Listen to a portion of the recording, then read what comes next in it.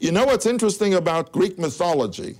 Greek mythology and Roman and going back to Babylonian, all the mythologies, which we say, well, silly stories or cute stories, you read them carefully and you say, these mythologies are telling us the truth. What the real myth does is to describe the natural phenomenon, but set it to music and words. They create a drama. In other words, it's not just the phenomenon, but we'll give it a name and a personality and relate to it that way, and then it becomes a story